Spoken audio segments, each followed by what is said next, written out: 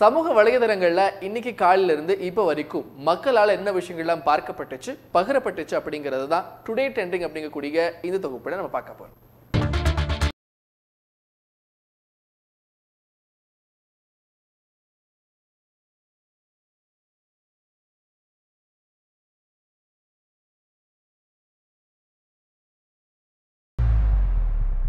முதல்ல பார்க்கக்கூடிய செய்தி எது அப்படின்னு பாத்தீங்கன்னா முகமது ஷமியும் ஹசனும் பிரிஞ்சுட்டாங்க. முகமது ஷமி இவருடைய மனைவிக்கும் இவங்க ரெண்டு பேத்துக்கும் ஏற்பட்ட கருத்து வேறுபாடு காரணமா இவங்க ரெண்டு பேரும் இப்ப பிரிஞ்சுட்டாங்க. மறுபடியும் ஹசன் அவங்களுடைய மாடல் தரையில இறங்கிட்டாங்க. இவங்களுடைய சோஷியல் மீடியா ஹேண்டில்ல தொடர்ந்து கவர்ச்சிகரமான புகைப்படங்களையும் வீடியோ பதிவுகளையும் பதிவிட்டு வராங்க. இப்படி இருக்கக்கூடிய நிலைமையில ரீசெண்டா அவங்க போட்ட ஒரு புகைப்படத்துல இவங்க ரெண்டு பேரும் நெருக்கமா எடுக்கப்பட்ட ஒரு புகைப்படத்தை ஷேர் பண்ணிட்டு அதுல என்ன சொன்னாங்க அப்படின்னு பாத்தீங்கன்னா, நீ ஒண்ணுமே இல்லாதப்போ நான் உனக்கு ஒரு மிகப்பெரிய பொருளா தெரிஞ்சேன், இப்போ எல்லாம் புகழும் வந்ததுக்கு அப்புறம் நான் உனக்கு வேண்டாவதில் ஆயிட்டேன் அப்படிங்கக்கூடிய ஒரு கருத்தையும் முன் வச்சிருந்தாங்க. இது இவருடைய ரசிகர்கள் மத்தியில ஒரு மிகப்பெரிய அதிர்வலைகளை ஏற்படுத்தி இருக்கு. நேத்துல இருந்து மக்களால அதிகமா பார்க்கப்பட்ட பகிரப்பட்ட பேசப்பட்ட ஒரு விஷயமா இருந்தது RIP ஹியூமனிட்டி அப்படிங்கக்கூடிய இந்த ஹேஷ்டாக் தான். ட்விட்டர்ல நேத்துல இருந்து இன்னைக்கு வரும் ட்ரெண்டிங்ல இருக்கக்கூடிய விஷயமா இது பார்க்கப்படுது.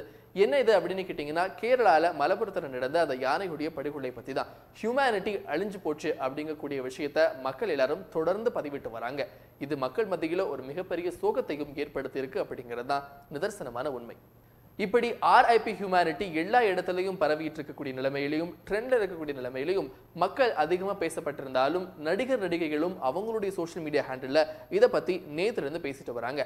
அப்படி நடிகை குஷ்பு ரொம்பவே கோபமான ஒரு போஸ்டை வெளியிட்டு இருந்தாங்க. கேவலம், ரொம்ப கேவலம், ஹியூமனிட்டி எங்க போச்சு அப்படிங்கக்கூடிய ஒரு கேள்வியை முன் வச்சு அந்த போஸ்டை அவங்க போட்டிருந்தாங்க. இது நிறைய மக்கள் மத்தியில ஒரு மிகப்பெரிய வரவேற்பு பெற்றிருந்துச்சு. அது மட்டுமே இல்லாம பகிரப்பட்ட பார்க்கப்பட்ட ஒரு போஸ்டாகவும் இது இருக்கு. நிறைய நடிகர் நடிகைகளும் இந்த குவாரண்டைன்ல அவங்களுடைய லைஃபை எப்படி என்ஜாய் பண்ணிட்டு இருக்காங்க அப்படிங்கிறதும் அது மட்டுமே இல்லாம என்னென்ன விஷயங்கள் எல்லாம் மக்களுக்காக கொடுக்க முடியும் அப்படிங்கிறத மனதில் வச்சுட்டு நிறைய குக்கிங் வீடியோஸ் அது மட்டுமே இல்லாம நிறைய எக்ஸசைஸ் பண்ணக்கூடிய வீடியோஸ் எல்லாம் தொடர்ந்து பதிவிட்டு வராங்க. அப்படி நம்மளுடைய ஓவியா ஆக்ட்ரஸ் ஓவியாவும் நேத்து ஒரு வீடியோ போட்டிருந்தாங்க. இது மக்கள் மத்தியில அதிகமா பகிரப்பட்ட ஒரு விஷயமா பார்க்கப்படுது. ஒரு சின்ன குழந்தைய கூட அவங்க மியூசிக் கம்போஸ் பண்ற மாதிரியான ஒரு வீடியோவை அவங்க பதிவிட்டு இருந்தாங்க. இது அதிகமான வரவேற்பு பெற்றிருந்துச்சு.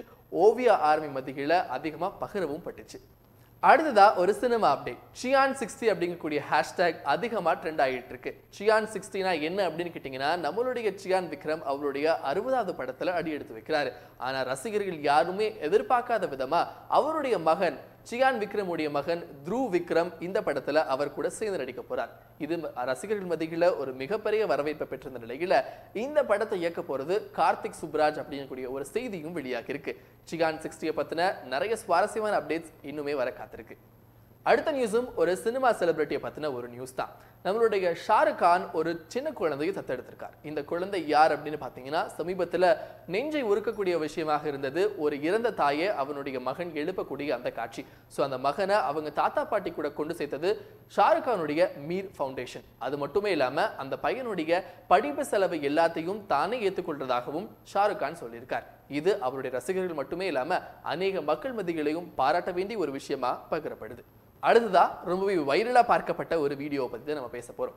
ஸ்வேதா டீச்சர். இந்த டீச்சரை கேள்விப்படாதவங்க இப்போ சமீப காலமா இருக்கவே முடியாது. ஆமாங்க, இப்போ ரீசெண்டா குவாரண்டைன் டைம்ல பள்ளிகள் செல்ல முடியாத ஒரு சூழ்நிலை ஏற்பட்டிருக்கக்கூடிய நிலைமையில எல்லா ஸ்டேட் கவர்மெண்ட்ஸும் ஒரு தனித்தனி டிவி சேனல் ஆரம்பிச்சு குழந்தைகளுக்கு கல்வி சொல்லிக் கொடுக்க ஆரம்பிச்சிட்டாங்க.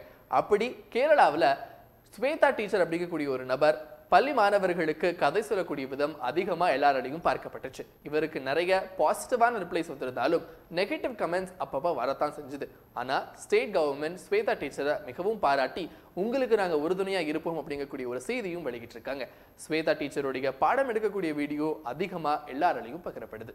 ஹிந்து சாம்ராஜ்ய தியாஸ் அப்படிங்கக்கூடிய ஹேஷ்டாக் இன்னைக்கு காலையில இருந்த ட்ரெண்ட்ல இருக்கு. சத்ரபதி சிவாஜி அவருடைய பிறந்தநாளை முன்னிட்டு இந்த ஹேஷ்டாக் அதிகமா எல்லாராலையும் பகிரப்பட்டவும் இருக்கு. இது ரிலேட்டடான போஸ்டும் எல்லாரும் தொடர்ந்து போட்டுக்கிட்டே இருக்காங்க. அதனால ட்விட்டர் ட்ரெண்டிங்ல இன்னைக்கு இந்த ஹேஷ்டாக் ட்ரெண்ட்ல இருக்கு.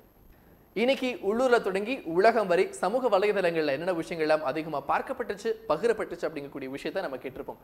இதே போல நாளைக்கு சமூக வலைதளங்கள்ல வலம் வரக்கூடிய முக்கிய நிகழ்வுகளோட உங்களை சந்திக்கிறேன். நன்றி.